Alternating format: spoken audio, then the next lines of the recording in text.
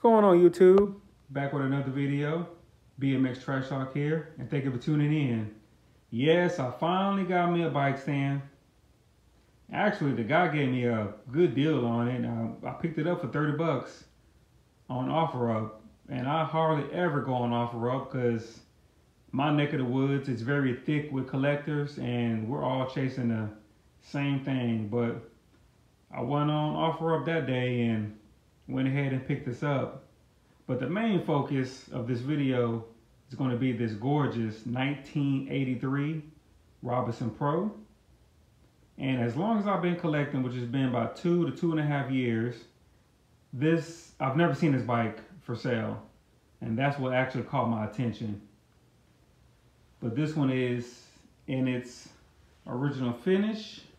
The chrome on this bike is in good shape. Has the original forks, original decals, which I am a sucker for original decals. It did come with this Tange headset. And to my beginners, all this is your headset right here. And also, this is a gusset, this piece of metal that's between these two bars. And make sure that you pay attention that there's no cracks up in this area right here. You know, this bike is very old, and I'm pretty sure it was raced at one point in time.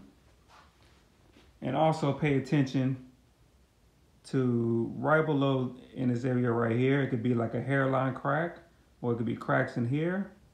And make sure that that tube is a perfect circle. If it's crimped, and what I mean by crimped is if it's pinched a little bit, you might have a hard time putting on a C-clamp. If you want to roll the dice to go ahead and get that bike, make sure that you get a hell of a deal for it. But if there's anybody in the market for this bike, make sure that you pay attention to this area right here. So you have the serial number at the top, then you have that circle, and there's a P stamped right there. That P stands for Pro. Robinson did come out with an Expert, which it would be an E, and then they came out with one that didn't have a stamp. Now make sure that you pay attention to that and ask the seller to send you a picture of that. Don't trust anybody unless you've done a number of businesses with the person, and that way you can try to build up some trust. And I'm all for building relationships with guys in this hobby. It makes things a whole lot easier. I might have something that they need, or some information, or better yet, I might have a bike that I'm not interested in, and I know where, I know where a Dyno Tour is. So, you know, I have a nice little circle of guys that I go to for stuff, and that's how I found this bike right here. I actually traded some of my stuff for this bike. Actually, I traded a number of my bikes, and I do have some new bikes that I'm going to have on this channel, and that's the name of the game. You got to trade good shit to get good shit. Buddy of mine, he only wanted trades for this bike, so he was not going to sell this bike at all. So he wanted something in return. Luckily, I had something that he wanted, so we made it happen. And this one also came with the original decals, and the seller that sold him these decals actually sold him 2 sets. So you see the Pro on the left, and then the rest of the Robinson stickers, that's for the Expert or the non-stamped version.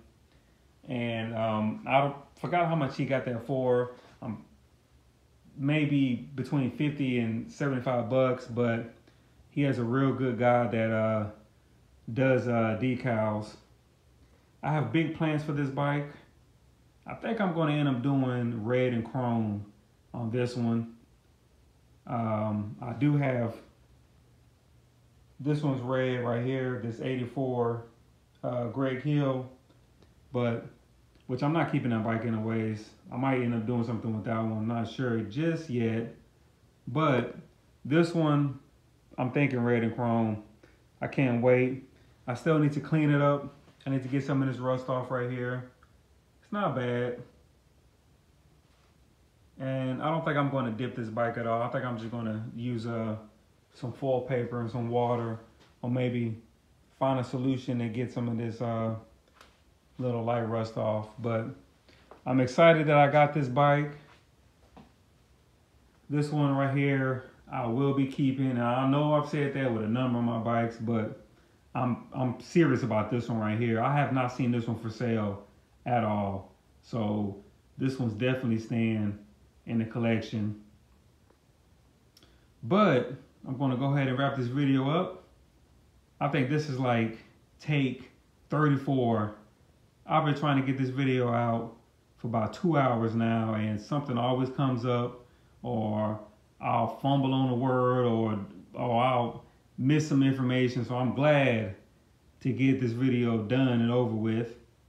But if you like what I'm doing, hit that like button, subscribe to the channel please, ring that notification bell, that way you catch my videos when they come out, and I'll see you guys in the next one. Later.